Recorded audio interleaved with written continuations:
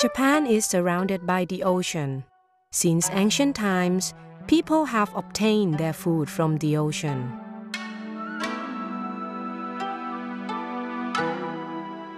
Besides fish, seaweeds have been important food for religious ceremonies or as tributes. Seaweeds must have been a vital source of nutrition for people in the past. Nowadays, Japanese people widely accept Western-style dietary life, but seaweeds are continuously consumed and still play a significant part of the Japanese recipes. Nori or Porphyra is often used for rice balls or seaweed rolls in Japanese food. Let's study how nori is cultivated and delivered to the consumers. From a long time ago, people have harvested seaweeds which grow on rocks. The Japanese seashores are rich with peninsulas and inland seas enough to have abundant seaweeds in shallow water. Cultivation of nori began in the Edo period. Asakusa nori or Porphyra tenera was the first to be cultivated. At that time, many poles called soda were set in shallow water. People did not know where the seeds of nori came from, so fishermen just waited until nori on the surface of soda poles fully grew before harvesting. In 1949, Dr. Drew in England found out that the spore of nori grew on seashells. Based on her findings, the Japanese phycologists studied the ecology of nori.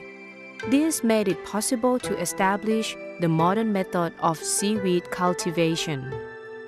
Before, the production of nori was not efficient, and nori itself went bad easily and lost its color quickly. Choosing the best breed of nori helps improve the efficiency of cultivation today. Researchers, however, have yet to find ways to higher efficiency and better quality. Nowadays, Narawa susabinori, a breed of Porphyra, is most widely used.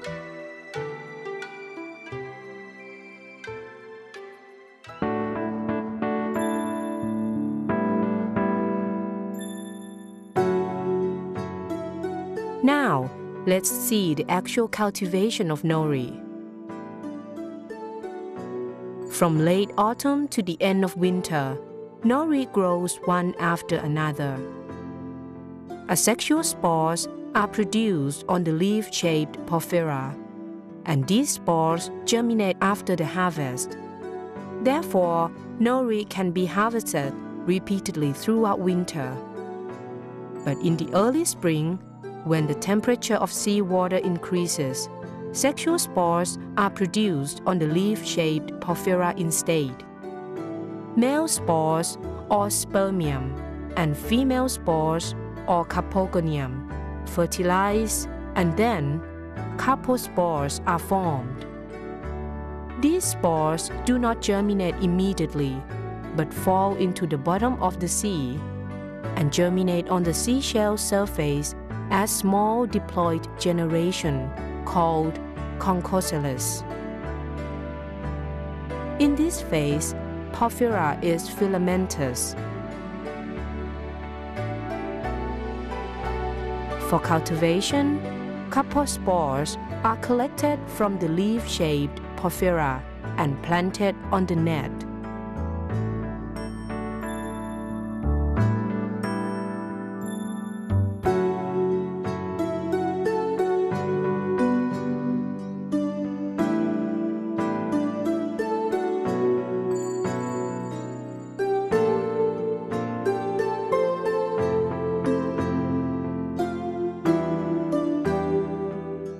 This is a cooperative house with a fishermen's union. The house is a breeding ground for spore fixation on oyster shells. The cultured conchoceles are cut into small pieces and sprayed in a seawater pool. In the pool, the oyster shells are densely arranged by hanging with wires in the seawater.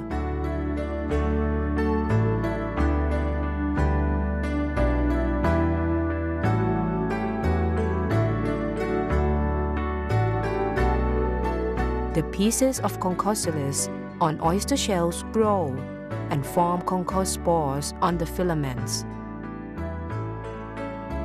These conchospores will soon become nori. Water temperature and duration of sunlight should be regulated carefully for the induction of spore breeding.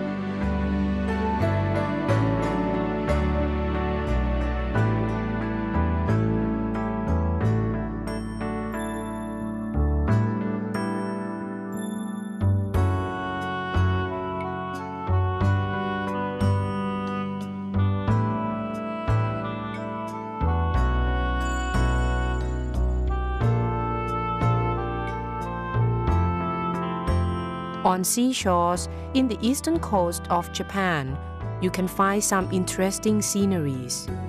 Many water wheels are running. They are placing the conchospores on the cultivation nets.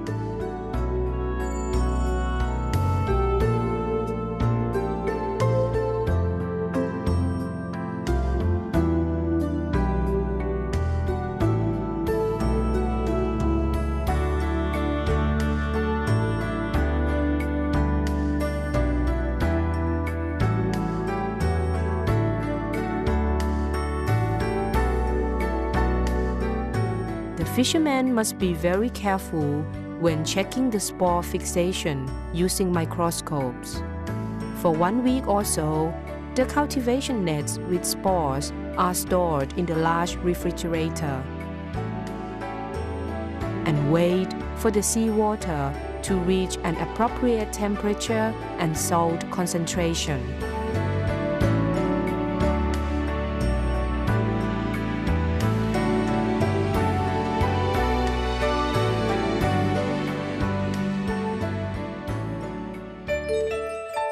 After that, it's time to spread the net with spores in the open sea. There are 2 different methods of cultivation. One is to fix the net to the poles, and the other is to float the net on the sea surface. The first method is considered better in a certain way because several hours of exposure to the air in a day is essential for cultivation. Otherwise, the other kinds of seaweeds would grow on the net. The second method, on the other hand, makes it possible to cultivate in the deep sea. Therefore, a larger field of cultivation is possible. But it is necessary to expose the net to the air for some time.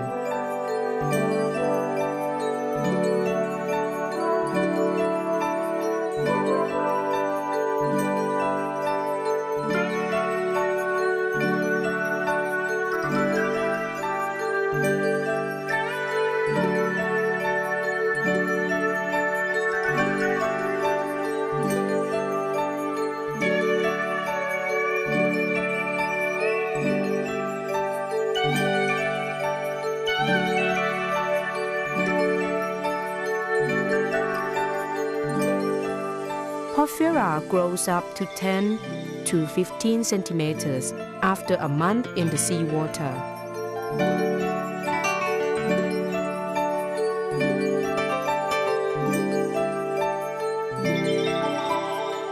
The harvest starts at the beginning of November and becomes busier in January and February.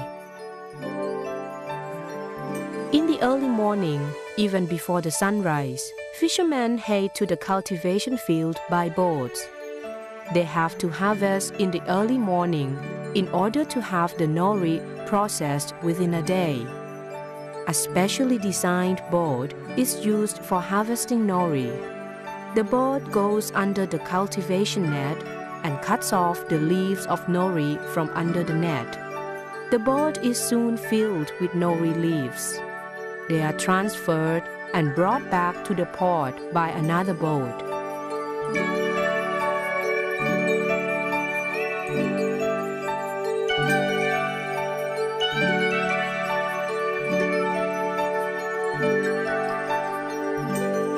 At the port, fishermen's wives are working hard. They clean boxes and tools. Throughout the winter, you can see many couples working together at the port. The harvested nori is pumped up from the boat and carried to the processing factory. This is a nori processing factory. The fresh nori is well washed at first and cut into small pieces. Then, they are sent to the nori processing machine. The nori is washed with fresh water, not with seawater. Since the cells of nori are easily broken in fresh water, the production process must be finished as quickly as possible.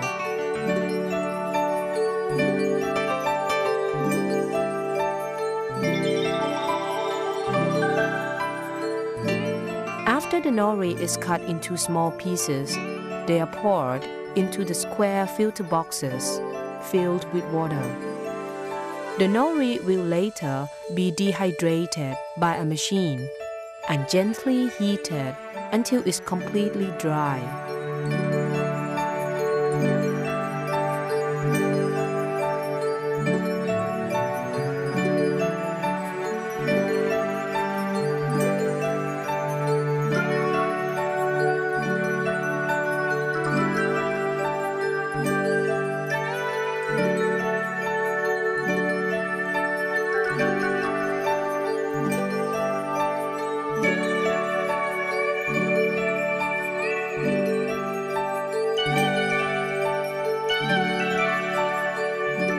The dried nori is bundled into 10 sheets each, then graded according to the quality.